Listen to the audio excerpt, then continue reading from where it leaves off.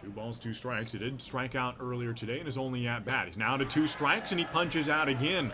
Cooper Jerpy gets him swinging. One away in the fifth. Two outs in the inning. Here comes Jerpy. Slider swung on and whiffed. And Cooper Jerpy strikes out another man. He punches. Here comes the 1-2. Fastball in the dirt. Swung on and missed.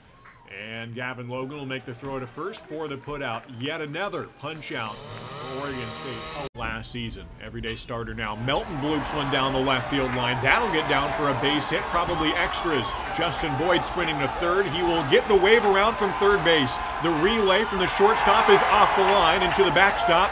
And Justin Boyd scores from first. An RBI double for Jacob Melton. Spillane to the plate. Slider. This one he gets better contact on. It's playable for the center fielder Church, but Melton should have a chance to tag. He will come in without a throw. And it's an RBI sac fly for Gavin Logan. He's really confident. First year at Oregon State now. Pitch down. Did he go around? Yes. Gets another strikeout on a check swing, and McCaffrey goes down for his third strikeout of the day. Extends the inning. 2 outs, bases empty. Fastball swung on and missed. Who cares anymore, right? Add another punch out to the books. Rencover to the plate. Fastball hammered to right center field. Taking Church back to the warning track, looking, and he makes the catch, bouncing up against the wall. It'll still score a run.